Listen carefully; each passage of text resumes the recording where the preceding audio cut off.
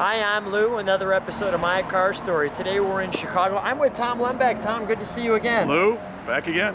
And another great car of Tom's. Today we're going to see, Tom's had some Hemi cars we've had on before. Check out Daytona Hemi, you'll see that one. Check out Cuda Hemi, you can check out that one. But here's another great car. Tom, what do we have right now? We have a 1970 446 pack Cuda Convertible, black 4-speed. And that's pretty special because why? How many of these are there? There's supposedly 29 6-pack convertible Cudas built in 1970, 17 4-speeds, 12 automatics to get into the numbers, but of the black 4-speeds, there's 3. Let me grab the camera. Thank you, Joe. All right, let's get right to our main attraction. Come on alongside me, Tom, and speak right into the microphone right there. But how long have you had this one? This car I've probably had maybe 12 years. And why, of all the cars, you're kind of a Cuda and Challenger expert. What got you to this point where you're, I'll call it not only quantity, but quality? I mean, what got that? There's that beautiful 440 hockey strike. Well, a Hemi convertible is obviously the holy grail of all e-body convertibles, and these are considered e-bodies. But a 6-pack, if anybody has driven them on the street, everybody kind of knows that a 6-pack motor built a little bit is the best street motor that you can drive around. And the convertible Cudas with a 446-pack is just extremely rare. So, and that shaker hood scoop we're looking at, that's even rarer. Why is that? Because you had to special order any car that wasn't a Hemi Cuda, you had to special order the shaker hood. You had to check that off on the option list, and maybe 5 or 6, 7, 6-pack convertibles were ordered with that shaker hood. Wow. So when someone makes a dream list of what they want, they'll say black, 4-speed, shaker hood, convertible. Convertible. Yeah. So I've only seen 2 of the 3 cars. And just black is, ever since I was a kid, I always loved black cars. Well, it's a pain to keep clean, but you could see our picture here in the mirror of the car. And I think, the 70 and the 71 Cudas were, in my opinion, some of the best ones, period, just the design of them. And I'd probably favor the 70. I just like the single headlight just a tad more than the dual. I get it that the 71's rare and people may be starting to make some comments on YouTube. Don't do that. I like them both, okay? Right. But you have the fishgill rockers on a 70, which is just, I think, is incredible. 71s just have the straight rocker that goes across, but the fishgills on the 70 is just, I just think it's mind-blowing. Yeah, it's a real cool touch. So I kind of favor the 70s too, although I do understand the 71s are, the pinnacle. And yeah, that is so unique. The black with the matte black. And this was ordered with leather interior, and it's got the pedal dress-up package. It's got a rally dash, so 4-speed, AM 8-track radio. It's got the power top. It's got a white top, which adds a lot of contrast to the car. And this was a Canadian ordered car. So 2 of the 3 black cars that were built were Canadian ordered. They ordered some of the rarest Cudas. They just had a fever for rare Cudas back in the day, and they ordered most of the rarest convertibles. They just kind of, whoever ordered this car obviously knew which boxes to check. Yeah. And they did it the right way, and that was that. It's just such a wonderful history lesson, getting the chance to go through these cars.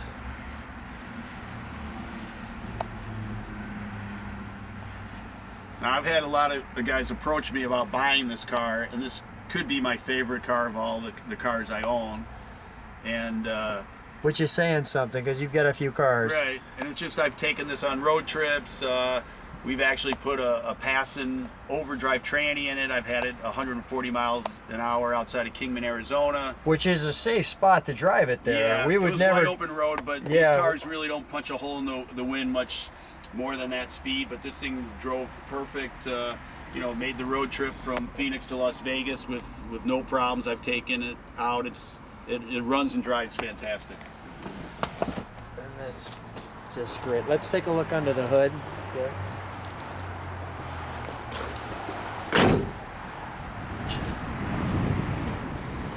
We've got the sunbeam. We gave you the right day to take a look at these. And there you go. And there's the a lot of the cars I have that's not stock, but I like to put little modified headers. Exhaust, yeah. Yeah, sure. headers and 3-inch exhaust because I run much better. I do a little head work on them, and if you don't do that, then you just choke them out, and you're just kind of defeating the purpose. And you know, you could always put it back to stock if someone's a fanatic, or if I ever sold the car and somebody wanted it, you know, factory perfect.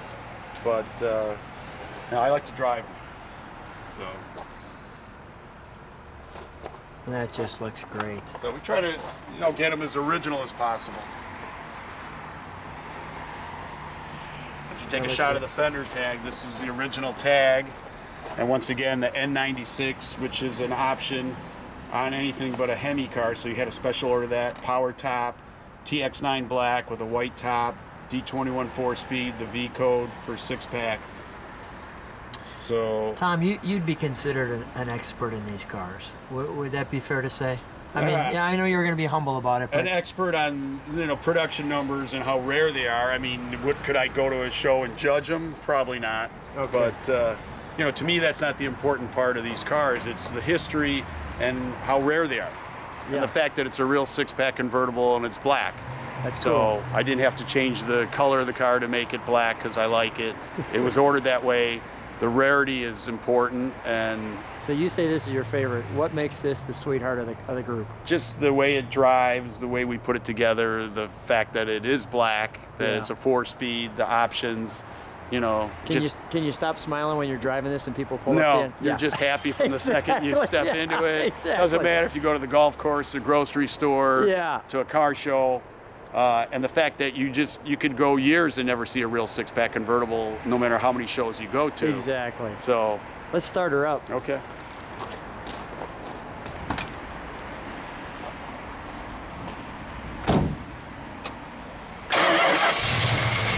that started nice.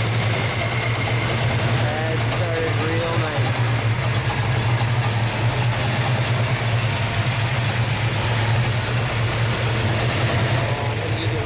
There's going to be a little exhaust note. Oh, that sounds good. That sounds real good. Tom, turn her off. Come on out. Let's have you shut the hood. Okay.